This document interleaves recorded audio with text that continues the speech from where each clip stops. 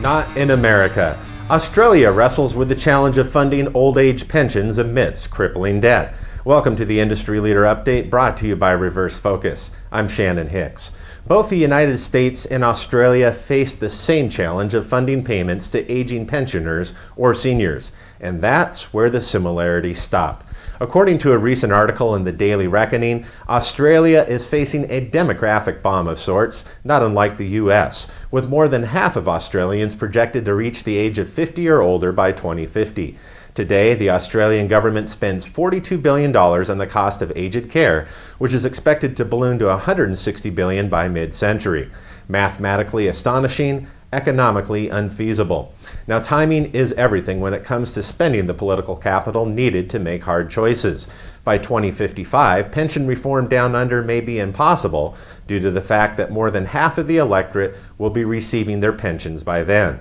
After all, who wants to vote for their own pay cut? Much like the U.S., Australia has kicked the proverbial can down the road when it comes to pension reform. That is changing. Recently, the idea was floated to reform the country's existing reverse mortgage program. Yes, existing.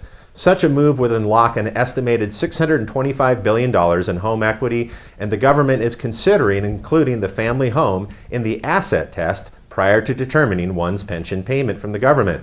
Imagine such a move here in the U.S. Have a home worth $700,000 that's nearly paid off? Great. You have the choice of tapping into your home equity as part of your Social Security, or you face a dramatic decrease in monthly benefits. Imagine the same scenario for Medicaid or SSI. An economic necessity? Perhaps. A future reality? Highly unlikely. American politicians have long referred to Social Security as the third rail of politics. Touch it and you're politically dead. After all, who wants to run on a platform of cutting benefits to seniors? Unfortunately, political pragmatism has left us with an unsustainable system and politicians unwilling to make the hard choices.